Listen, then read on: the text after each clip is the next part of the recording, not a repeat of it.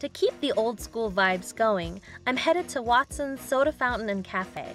Formerly a pharmacy and traditional soda fountain, today Watson's is a restaurant and bakery. Manager Sam Nasians tells me more about the history of this incredible blast from the past. I'm here at Watson's Soda Fountain and Cafe, a great place to get food and milkshakes here in downtown Orange.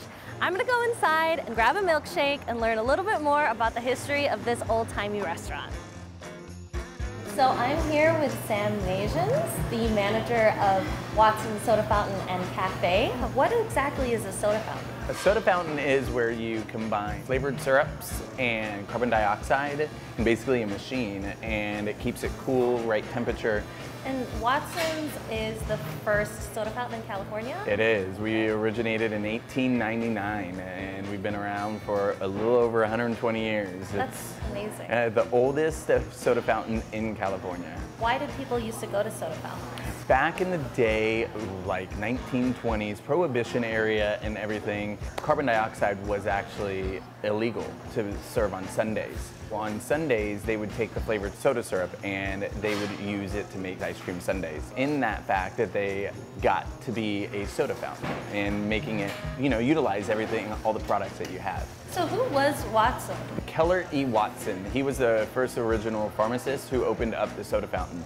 He used to actually house a pharmacy in here. He was a licensed pharmacist that would give out prescriptions. Clients would come in and be able to dine at the counter and have a burger or have a shake or anything while they're waiting for the prescription. That's incredible. I wish pharmacies were like that today. And this area of Watson's looks like a candy store. So what was this before? Well, in the old Watson's, when Keller E. Watson was here, there was knickknacks, basically, little things that people could buy, greeting cards, postcards over in our main dining area, and there was vintage candy. There was always a candy aisle. Everybody would come here in Orange to get their ice cream, their shakes, and to get that vintage old candy. So why is it important for Orange and for you all to maintain Watson's in this way? We want to preserve a soda fountain. Not everybody realizes what a soda fountain is, and being able to tell people of Orange and having that history of the city and having movies that were filmed here, it brings the